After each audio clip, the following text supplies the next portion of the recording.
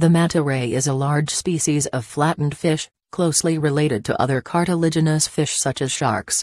The manta ray is the largest species of ray in the world, with some manta ray individuals reaching up to 9 meters wide.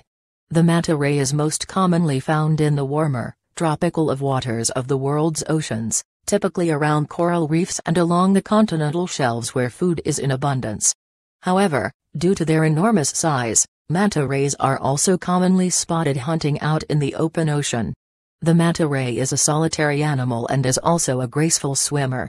Like other large species of fish, manta rays swim by moving their pectoral fins up and down, which propels their enormous body through the surrounding water. The short tail of the manta ray also allows the manta ray to be more acrobatic with its movement, and they have even been seen leaping out of the water. Manta rays are known to frequently visit cleaning stations where small fish such as wrasse and angelfish swim in the manta ray's gill send over its skin to feed, in the process cleaning it of parasites and dead tissue. Manta rays are generally not interested in eating these smaller fish, as they are providing a great service to the manta ray.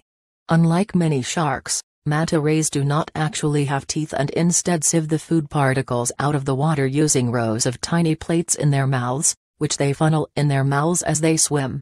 Manta rays eat tiny marine organisms including microscopic plankton, small fish and crustaceans. Despite its large size, the relatively docile nature of the manta ray means that it is actually preyed upon by a number of large marine predators. Large species of sharks such as the great white shark, killer whales and also humans are known to hunt the manta ray. After mating, the female manta ray lays a couple of eggs which actually develop and then hatch inside her. This process is known as a placental viviparity and is quite commonly seen in the reproduction of a number of shark and ray species. Within 6 weeks of hatching, the female manta ray gives birth to 1 or 2 manta ray pups, which develop into large adults fairly quickly.